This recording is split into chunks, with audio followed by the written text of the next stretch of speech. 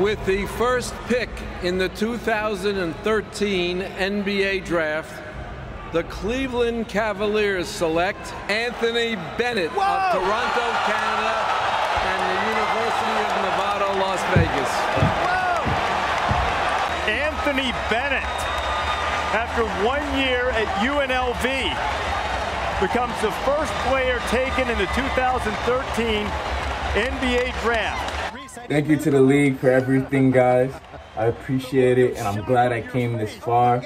First things first, when I get my first check, I'm going to take care of everybody I love. I'm going to give back to all the charities. I'm going to make sure this world is a better place. My money is for the people. Woo! Yo, bro, I thought you was giving back. Hey, I'm shopping at Burberry. Yo, man, I thought you was investing in stuff. What you mean? I'm invested in Burberry. Let's go.